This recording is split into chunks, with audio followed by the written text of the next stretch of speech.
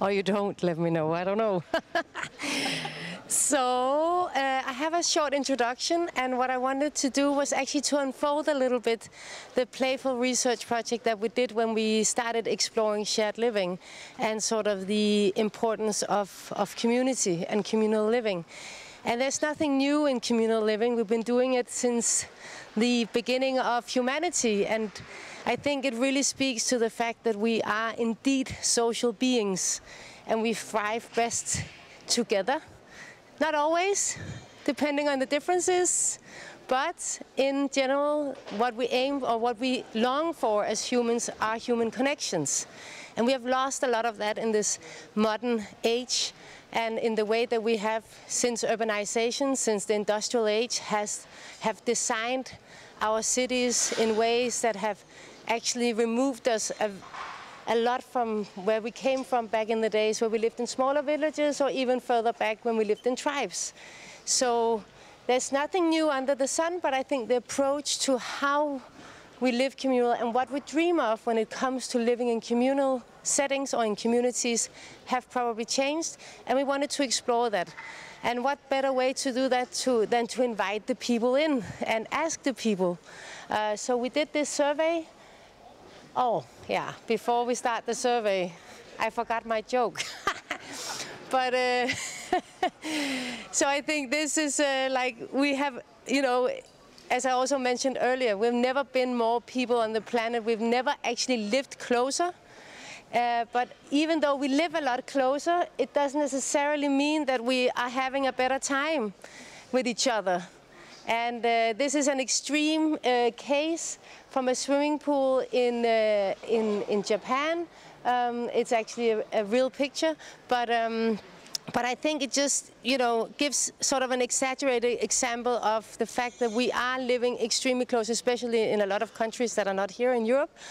But that doesn't necessarily mean that we feel closer connected. Actually, there's a global epidemic of loneliness and social isolation, and it leads to a lot of challenges for people who suffers from this. So as I also mentioned, we have been looking into this for 2 years, and what we kickstarted with was actually this survey called One Shared House 2030. You can still go to the website. It is a playful research project where we explore what would people actually be willing to share. And I'm just going to show you a little intro video. Oh no, I am not. I will try again. Will it show the video?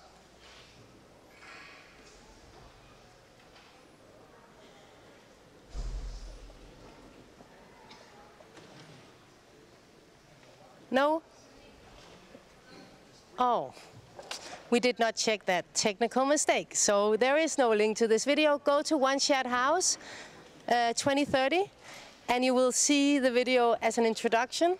But anyway, so what we did was to make it look really nice and be very playful in the way you interact with it.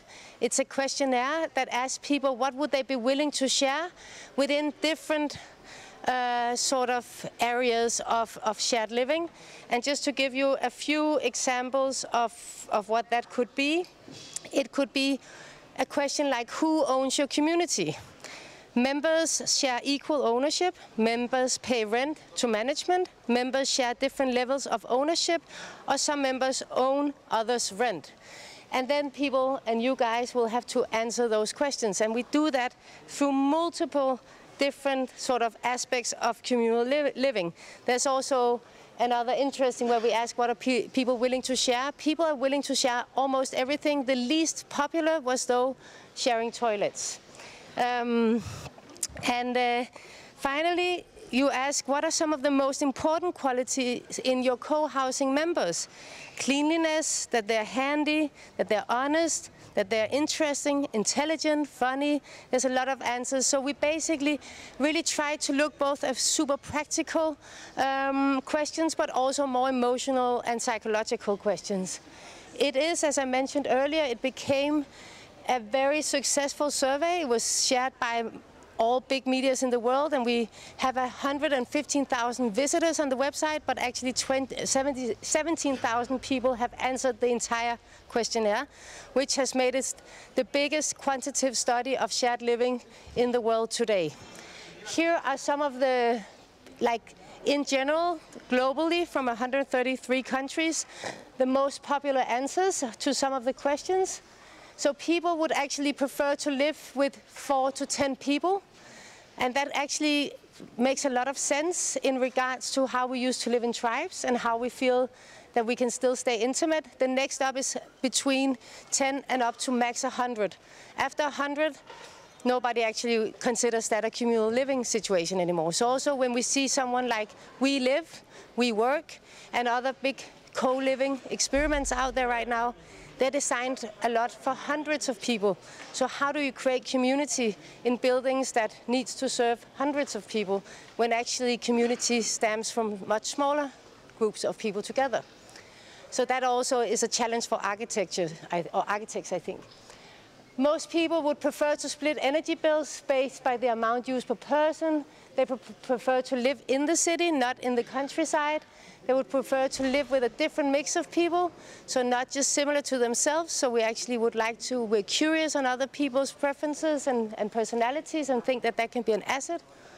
The rates the biggest con of co-living as the lack of privacy. So again, for architects, how can we find this balance between designing for privacy and shared living at the same time? Rates the biggest pro of co-living as the opportunity to socialize. So again, the importance of creating and designing for social interaction. And we would be actually more than happy to pay more money for extra service layers that makes our life more convenient. Makes sense as well if we look at the trends in the world today. And most people would prefer common and private spaces to have clear boundaries, and they would actually like to share ownership of the co-living community. So these were also some of the answers that were feeding us with information before we sat down and designed urban villages with Effect Architects. And just to show you that a lot of media took this up, and this is again a way for us to use playful research as an enabler to start conversations and to get people engaged and to get input for the people that we actually want to design for. And I'm going to end on that note and just say and remind you that there, in my opinion, is no innovation without a great story, because if we don't create a great story, we do not emotionally connect. If we don't emotionally connect, we will not change. So that's it. Thank you.